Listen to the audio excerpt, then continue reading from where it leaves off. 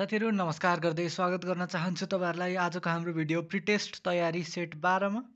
साथीहरु हरेक दिन हामीले दिनको ठीक 11:30 बजे हाम्रो च्यानलमा एउटा सेट अपलोड गर्ने गरेका छौं र हरेक सेटमा हामीले 15 वटा क्वेशनलाई समावेश गर्ने गरेका छौं साथीहरु। आशा गर्छु तपाईहरुलाई हाम्रो भिडियोले केही न केही हेल्प गरिरहेको होला प्रिटेस्ट तयारीमा साथीहरु। सुरु गरौं आजको हाम्रो भिडियो। त्यो भन्दा अगाडि भिडियोमा अन्तिमसम्म रहिदिनु हुन अनुरोध गर्न चाहन्छु साथीहरु। सुरु गरौं आजको 1 number. Who serve as the lender of the last resort for the commercial bank and financial institution in Nepal? साथीहरु lender of the last resort चाहिँ कसले काम गर्छ lender of the last resort को चाहिँ भनेर सोधिएको छ र यसको अप्सनमा रहेका छ 1 नम्बरमा फाइनान्स मिनिस्ट्री, बी मा रहेको छ गभर्नमेन्ट अफ नेपाल, सी मा रहेको छ नेपाल राष्ट्र बैंक र डी मा रहेको छ नेपाल स्टक एक्सचेन्ज। साथीहरु यो त हामीले 9 10 देखि नै अकाउन्टमा पढ्दै आएको NRB is the banker of the bank and lender of the last resort भनेर र यसको सही आन्सर रहेको छ नेपाल राष्ट्र बैंक। अगाडि बढौं 2 नम्बर तर्फ साथीहरु। Central bank of salon is central bank of dash. Option A Sri Lanka, option be Maldives, option C Bhutan र अप्सन डी बंगलादेश। साथीहरु यसको सही आन्सर रहेको छ option A Sri Lanka. Sri is the central bank of the central bank of Ceylon is Sri Lanka.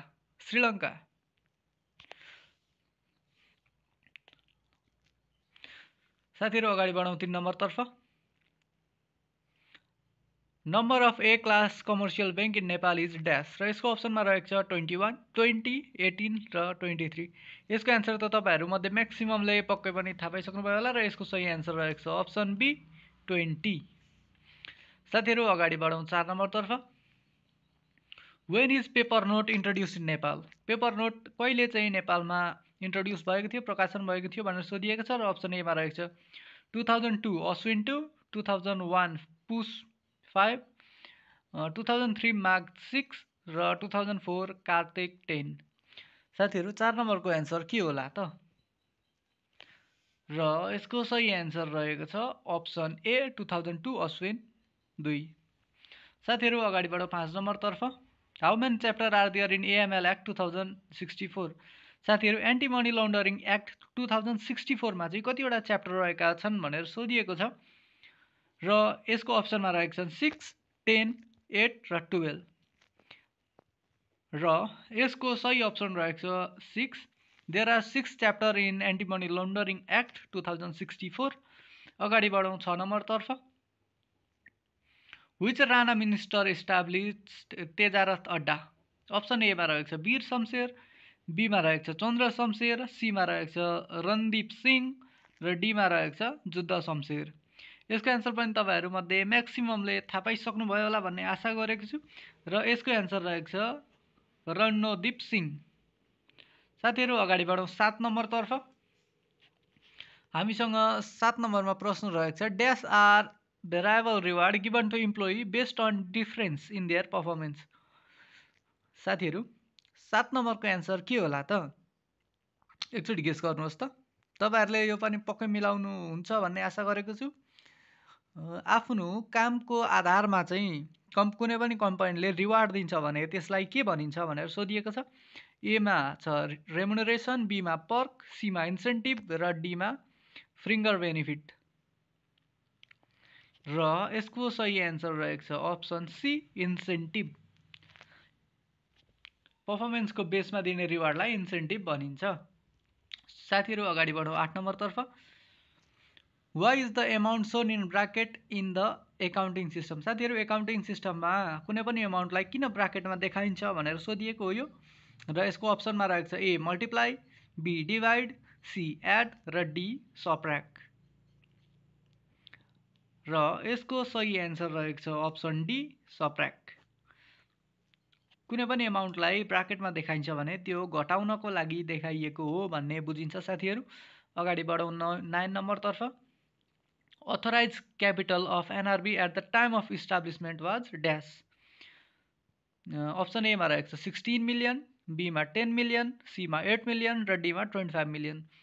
साथीहरु NRB चाहिँ स्थापना हुँदाखेरि त्यसको अथराइज क्यापिटल चाहिँ कति रहेको थियो भनेर सोधिएको छ र यसको सही आन्सर रहेको छ 10 मिलियन। एनआरबी नेपाल राष्ट्र बैंक स्थापना हुँदाखेरि चाहिँ त्यसको अथराइज क्यापिटल 10 मिलियन रहेको थियो साथीहरु। अगाडि बढौं 10 नम्बर तर्फ। Which of the following is type of गोस्वारा voucher. साथीहरु गोस्वारा भाउचरको टाइप चाहिँ के हो तलमध्ये भनेर सोधिएको छ। अप्सन ए मा रहेको छ अर्डिनरी गौशाला भाउचर, बी मा रहेको छ पेस्की गौशाला भाउचर, सी मा रहेको छ मिसेलेनियस गौशाला भाउचर र डी मा रहेको छ अल अफ द एबभ। यो त तपाईहरुलाई पक्कै पनि क्वेशन देखिसक्दा आन्सर थाहा पाइसक्नु भयो होला साथीहरु र यसको सही आन्सर रहेको छ option D all of the above. साथीहरु अगाडि बढौं 11 नम्बर तर्फ। When is RBB established. साथीहरु आरबीबी को स्थापना कहिले भएको थियो? राष्ट्रिय वाणिज्य बैंकको स्थापना कहिले भएको थियो?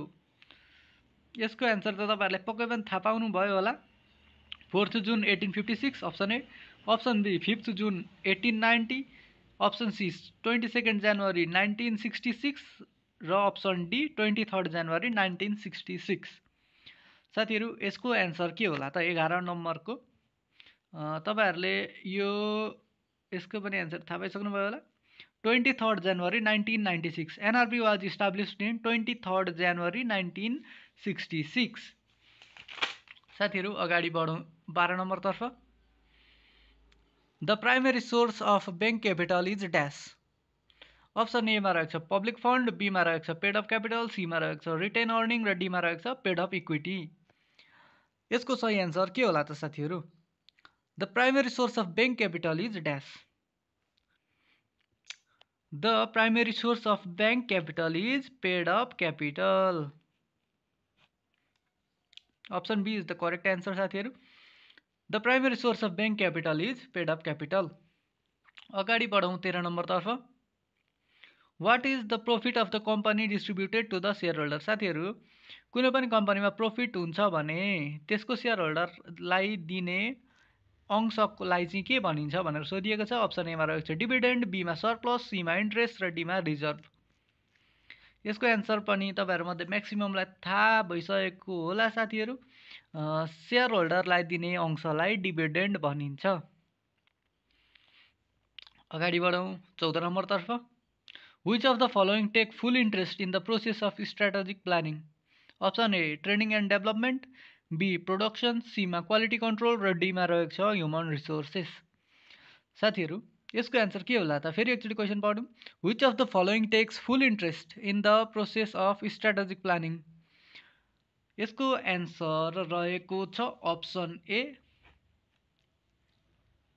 Training and development. Training and development takes full interest in the process of strategic planning.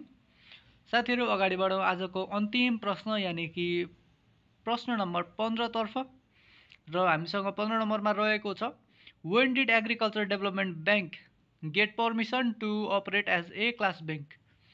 साथीहरु कृषि विकास बैंकले चाहिँ ए क्लास